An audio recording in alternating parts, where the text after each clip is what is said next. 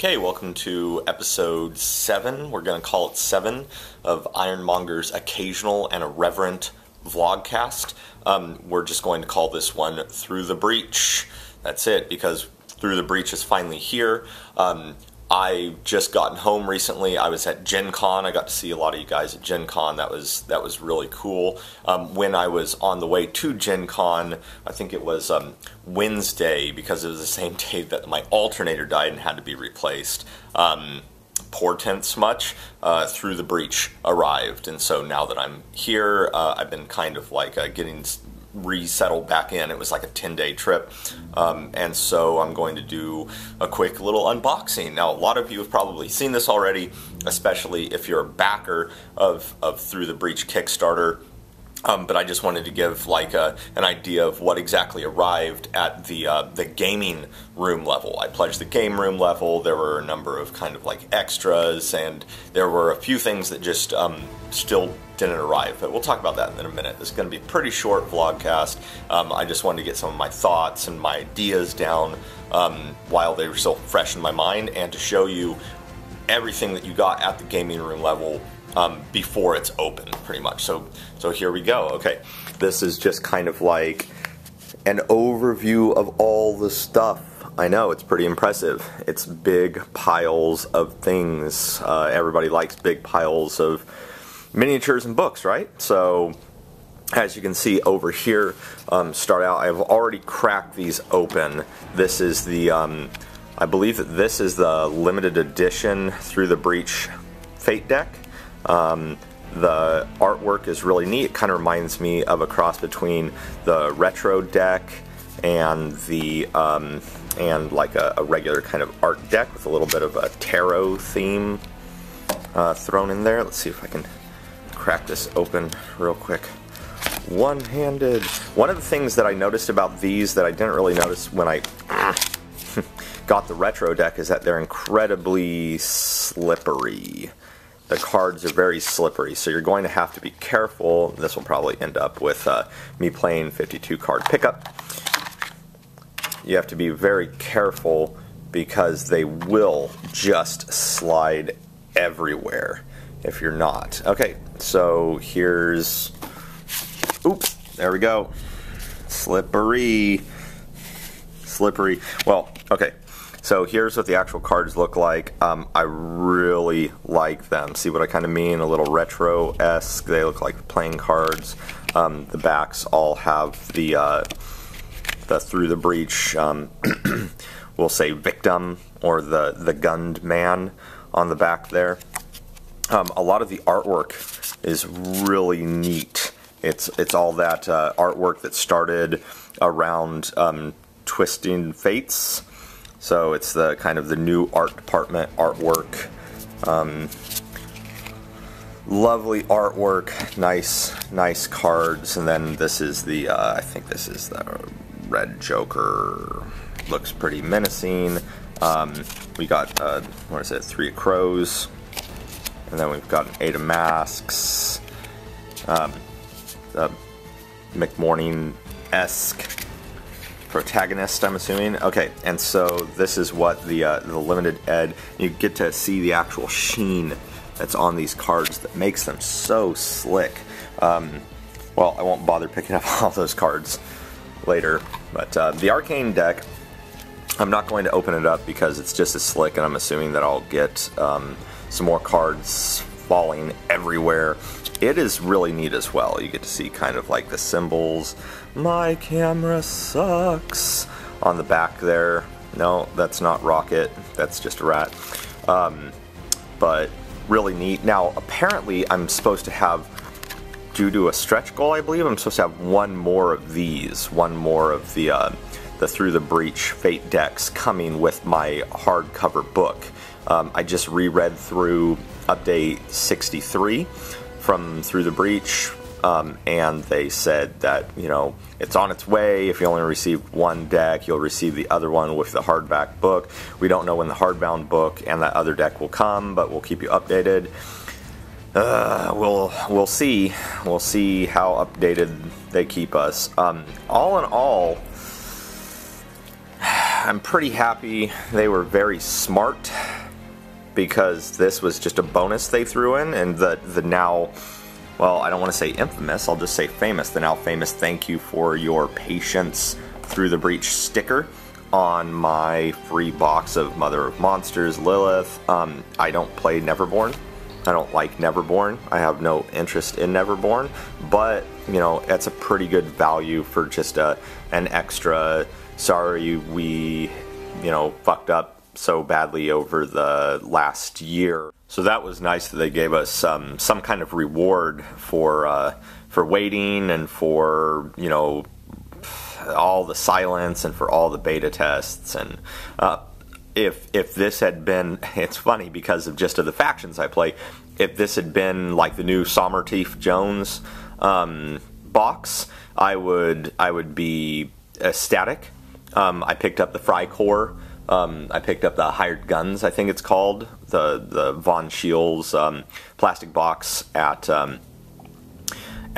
Gen Con, and I'll be doing another episode, kind of a quick little mini vlog about that. But I would be ecstatic if it was those. This is nice way of saying we're sorry. I guess I could have said I would have liked more, but, you know, c'est la vie. Still pretty good. We've got one person in our group. We've got 2 people in our group that are just starting to play Neverborn, so this will probably come in handy regardless. Okay, so this was another one of the stretch goals.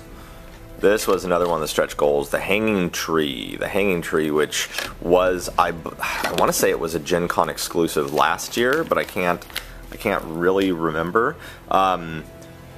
There's all the contents right there. Now we're still trying to decide exactly what we're going to do.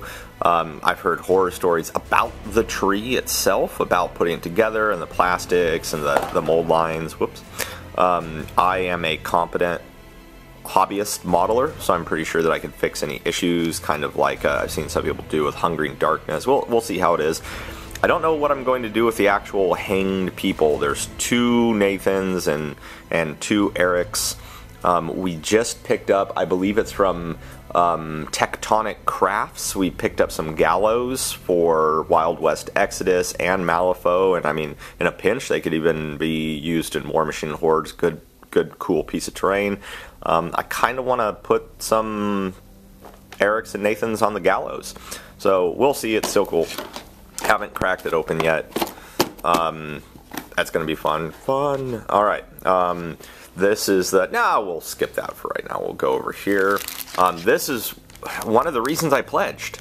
One of the reasons I pledged was to get the Hannah, because I play Freikorps. I wanted the Hannah. Hannah's great in the game, and it's a really good looking mini. Looks like it comes with her cards as well as her upgrades. Yeah. When I was at Gen Con, I restrained myself, and this was another kind of like little niggling point that I had, that they actually had the regular Hannah sculpt there, where she's kind of leaning out. I think I like this sculpt better. She looks more like, you know, she looks more like I'm a librarian kind of look, instead of the more vicious normal sculpt. I'll probably pick up the normal sculpt, but eventually the alt sculpt I really like. I am just about ready to, I don't think I can contain myself anymore. I'm just gonna start putting this one together, not on camera. I'm very excited to see more one. There we go. I'm very excited to get her together and to start playing some Malifaux with the actual miniature instead of a flippin' Warjack standing in as a proxy. So, let's see what the sprue looks like real quick. It's just a pretty piece of card. So it looks like, and I don't know if this is going to be the standard from now on, maybe to cut down costs or shipping weight, something like that. We've seen a lot of bags. We've seen a lot of bags of stuff, and I don't know if that's just going to be for limited edition miniatures, but the miniatures, some of them have not been in boxes. They've just been in bags. Like this one, so we'll see. I can get a little bit of this is going to be absolutely bollocks, but there's a sprue. She comes on single sprue. Now, again, last year, I think it was, again, at Gen Con. This has pretty much already been spoiled, but, yeah, there she is. There's my lovely Hana. I like it a lot. Alright, here, before this turns into an epic multi-part vlog. Okay, here is another, I think this was from the early pledge. I got the Santana Ortega. Santana Ortega is a lovely sculpt. I really like it. I don't know what I'll do with it. Probably just paint her up. Yeah, it's nice. I like it. Then we've got Mysterious. Mysterious again in this kind of, it's not a box, it's just a bag. Mysterious is another, got a lot of reflection there. Everybody's seen Mysterious. Basically, I think that she functions as like a death marshal. She's really neat. I'll be doing something interesting with her. I don't have it here. I've already got it put together, and a Christian sculpted, another one of our gamers sculpted a nice little bow on the Gen Con exclusive called Miss Eerie, which is a Teddy, kind of like a creepy stitched together Teddy. Was not technically part of Through the Breach. Yeah, when I talk about the Frycore, I may talk about Miss Eerie. Here are the cards that actually came with the exclusives. They threw the cards in there, so we've got the Santana Ortega, we've got Hanged Eric, we've got Hanged Nathan, and we've got Mysterious. These were just free floating. These were just kind of like in the box that all the stuff came in. I did not actually see the box itself. I was told it was big. So we got two of these, the multi-pose characters. I believe that there is again, you see it's kind of like vacuum sealed, not in a box. The multi-pose male and multi-pose female are in here, which is kind of interesting. For some reason, I thought that I was going to get another one of these through a stretch goal, but I must have just miscalculated. It looks like two sprues, and this is all just for the role-playing game, the RPG Through the Breach. I will be using these for everything from Ronin to Desperate Mercs, Convict Gunslingers, and everything basically. We've seen it through one of the updates. We've seen what the sprues actually look like, so I won't belabor the point. Each one of the sprues can apparently make a lot of miniatures. I think somebody said something like you can make 12 with the sprues, and here's the bases: 1, 2, 3, 7, 8, 9, 10, 11, 12. Yep. So I'll have to kick that around a bit more and see. Maybe it was 6 male and 6 female, but oh, look at that! Thanks to all of our Kickstarter backers. That's nice. I'll just throw this over here real quick, along with the foam. I will not open the second one because it's just the same thing again.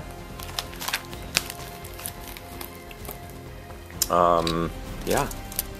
Here's what the bloody buggery. Okay, not bloody buggery. Here's what the sprues look like. This looks like the male.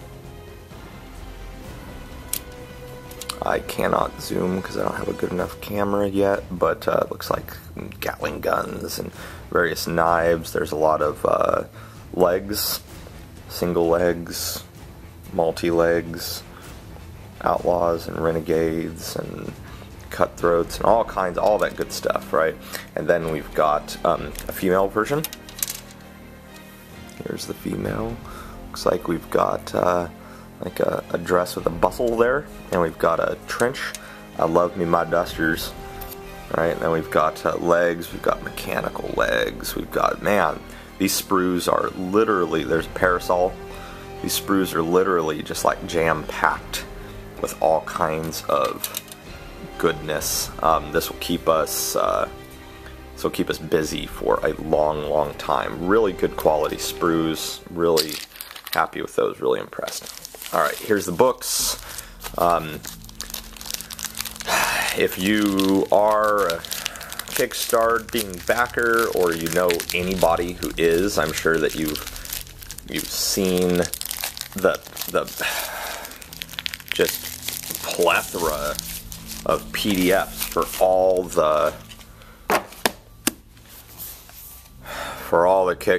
the beta tests, all those beta tests, like 8 beta tests. God. Here's the actual book. This is the soft cover. Again, artwork looks great. You know, the rule system looks like a fun rule system. I've actually been waiting for, unlike a lot of people that kickstarted, I've been waiting for my physical copies before I try to run any kind of a campaign. So here they are, Faded Almanac. And then we've got some really nice artwork. Make fate your weapon. And then here's the Fate Masters Almanac. Again, great artwork. I just love the direction that Wyrd went in between Twisting Fates and Storm of Swords. Is just so great. What is that? A Riot Breaker? Give me that as a miniature in Malifaux. Warden, Watcher, Death Marsh. I mean, it's just, you know, great, real high production quality. Looks really nice. This looks like the Fate Masters kit. This is it's going to be a screen, I'm assuming. We're already getting pretty far advanced into the video here. So if I can't open this soon, I'm not going to bother. I would use my vape to open it, but it has no real sharp corner. Well, we'll try. Oops. But not making anybody seasick.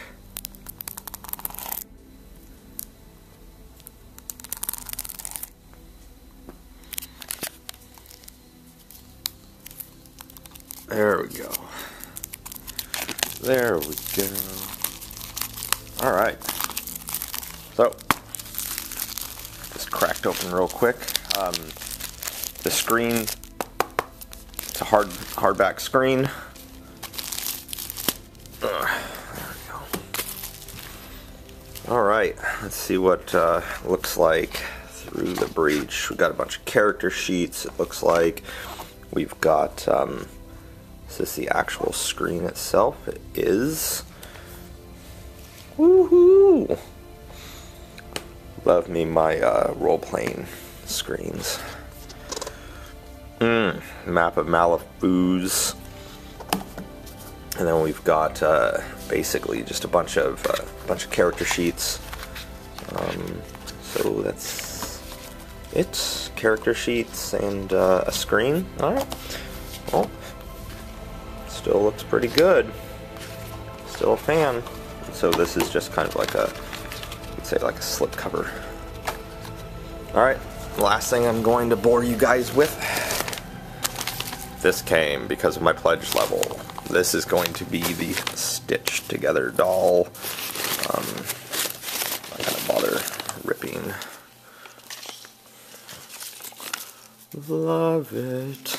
Okay.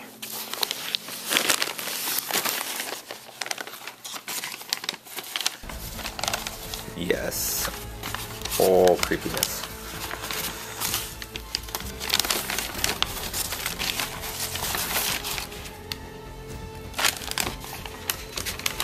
Oh, I got a good one. They're all different. They're all unique. I got a good one, so I'm pretty happy with that. And this says, congratulations, you are now the proud owner of a genuine and 100% authentic souvenir of the distant and mysterious buyer outside of Malifaux City. Professor Knoxwire Burf's Wicked Voodoo Doll. This entirely handcrafted doll has been acquired at no small amount of personal risk to the professor himself from a kindly practitioner of the holistic healing arts. That's pretty neat.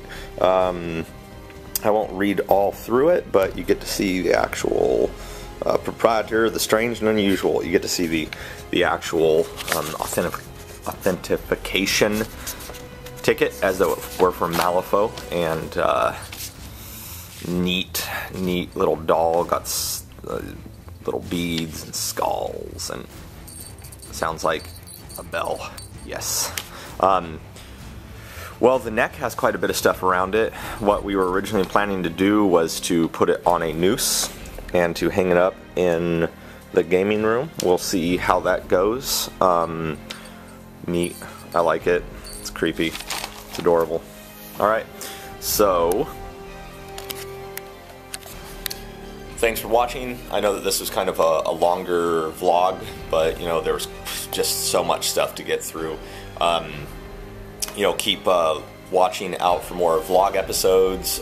Visit SB Wargaming forums, visit our blog, and check us out on Malifaux and on malifaux.com, Wyrd.com, and we'll talk to you later.